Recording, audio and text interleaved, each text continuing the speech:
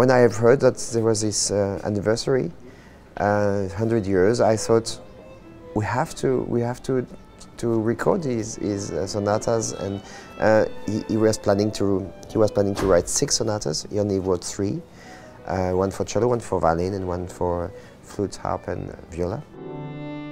He's central in the French music, not only because he wrote La Mer and some amazing pieces, but because he has his own language. He has his own, you can recognize Debussy after 3 seconds. We decided to build this team, and with wonderful musicians, Edgar and Bertrand, and Gérard Cosset, and Maria Callas and Emmanuel Pahud for the trio. And I'm very excited because as we did for Fauré and as we did for Ravel, now we have a Debussy all French team with a stamp French quality. For me, Debussy is one of the most incredible French composer, and his music is always something really rich, and especially for cello, you know, you can in the trio, for example, or in the sonata, you can really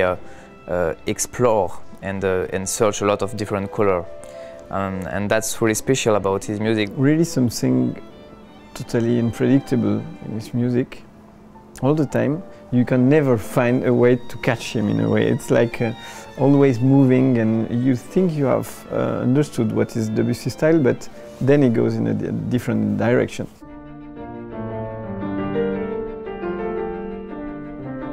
I discovered the piano trio when I was very young, and I played it actually 20 years ago in the Conservatoire. I remember I discovered this piece, nobody knew it was existing.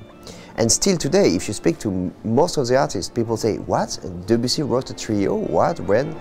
In fact, it's a very early piece. He wrote when he was very young, I think 18 or something.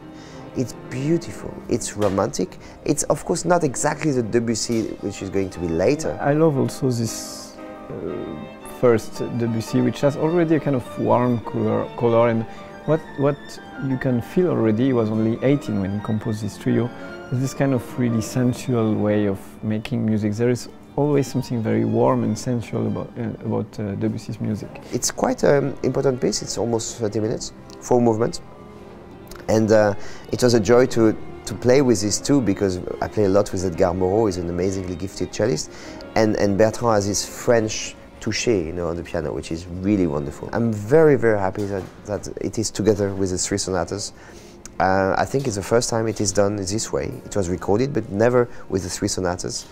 And I hope this trio will have more place than in the trio repertoire, because we have a wonderful Ravel trio, we have a wonderful Fauré trio, and I think we have a wonderful Debussy trio.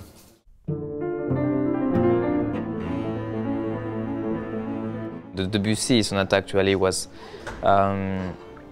it's a piece that I played since I'm really young, because it's really a big part of the cello repertoire. Each different time in your life you play this piece, you can have a different approach and a different way to understand the music and to play it, you know.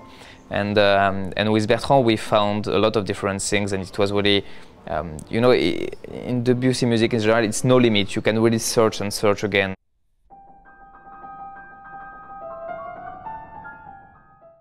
Well, this piece is very special. Also because my teacher, one of my teachers, Gérard Poulet, was a son of Gaston Poulet, for whom the sonata was played, composed. And Gaston Poulet played the premiere of Debussy sonata with Debussy on the piano. So it's quite special. You can really recognize Debussy style, as I said before, in a very short moment. And also, every movement is like 6 minutes. And it's amazing the amount of things he says in these very short moments. It's like when you take something like that and you reduce to some point which is exactly the perfect. For me, it's like the perfect adjective for those sonatas. It's actually perfect.